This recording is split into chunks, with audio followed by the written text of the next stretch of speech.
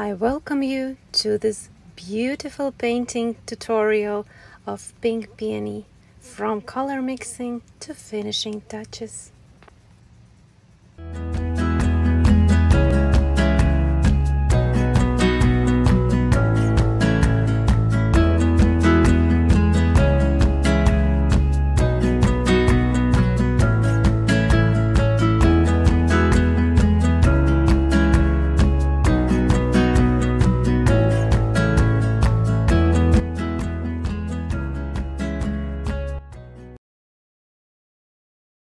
Welcome to Peony painting tutorial. Here I have outline drawing of a peony bud, half open from its starting to bloom. And first we're gonna be doing color mixing for this tutorial. I will show you which colors we'll be using here. First I will start with reds and pinks. Permanent rose,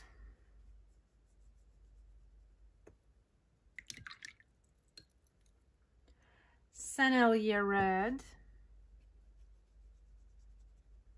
for some really warmer shades, and Perylene Maroon. These three pigments will go for the main bud.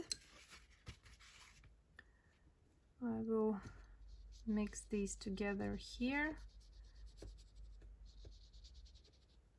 And for the darker parts, I will add this Perylene Maroon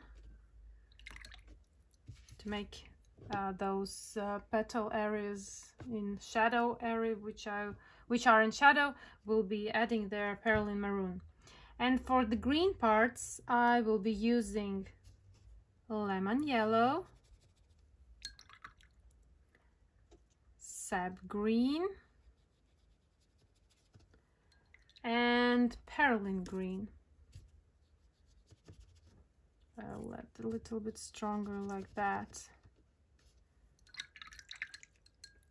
In total, 6 pigments will be used for this tutorial. Not too complicated.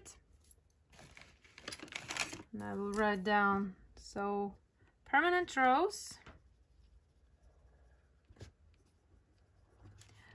Sennelier red, Perylene Maroon,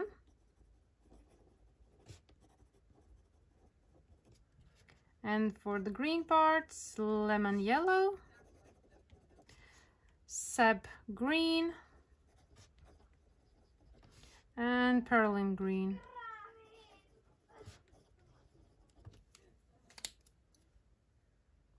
Here in my color palette, I will add permanent rose.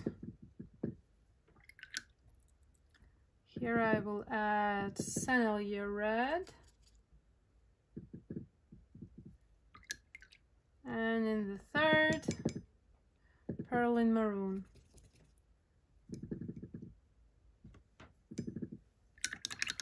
It's easier to take colors from your palette because you can see the amount which you are taking. The water is already there. Taking straight from pans or tubes, it will be too much of a pigment, too intense. Water is required for watercolors, so even if I will be painting with clean pigments, no mixes here except for the green parts, but now I'm talking of the bud. I will be painting with clean pigments, and still I need them here on my palette with water to see the intensity of that pigment. And now let's go to the main bud to start painting. Here we are again with an outline drawing. I took the excess amount of graphite off with the elastic eraser. And now we are ready to start. First, watery wash on one petal, almost going to the edges of that one petal, but not quite.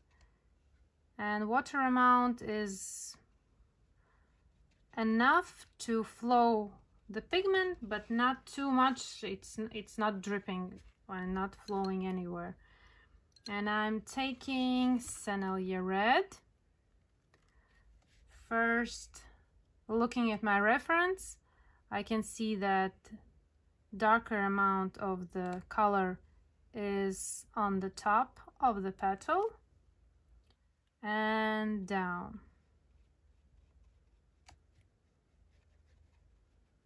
It looks quite watery.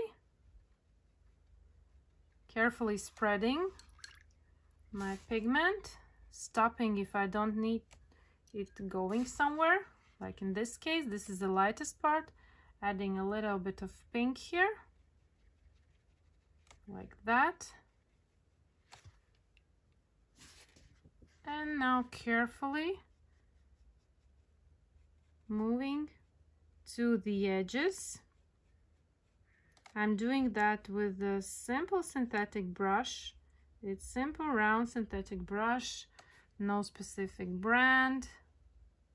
Great for watery washes, color mixing. First layers are really watery, just to understand where which pigment goes, where's the light, where's the darks.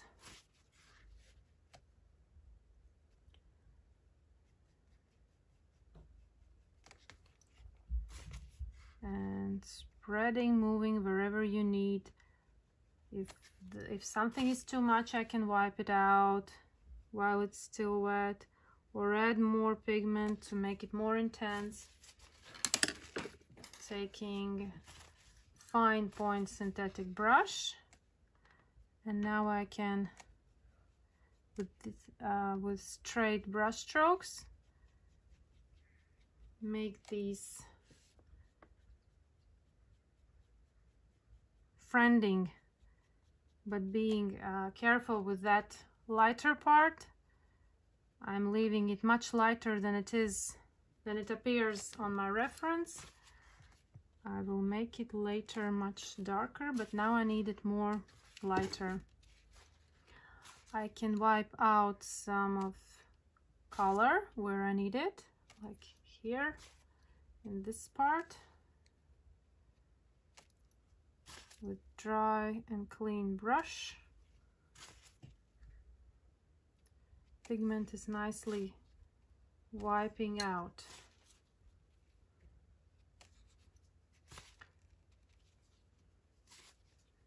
Like that.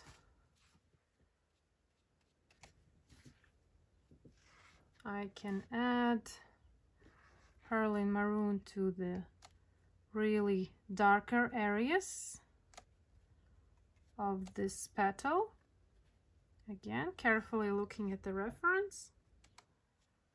It's better go lighter in the beginning. You can always go darker with watercolors. It's harder to go lighter.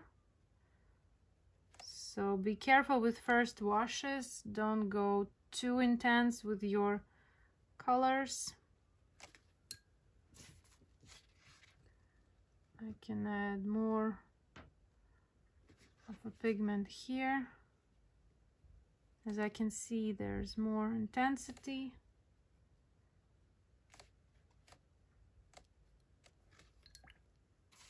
And here is one little space where's, and again, spreading paint while it's still wet. First layers are really watery.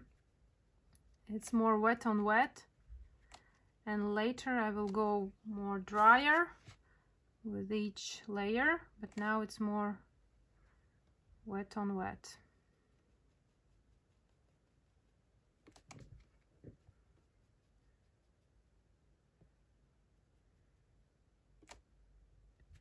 still, so I can add more.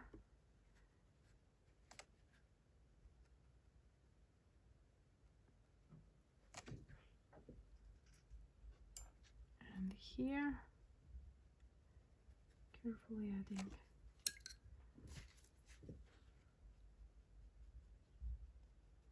It's better to leave more of a lighter space than it is seen in reference. You will narrow it down while you add more layers. So in the beginning, I always leave wider space of light than it is in the reference. Now I will leave this petal to dry and go on to the next petal.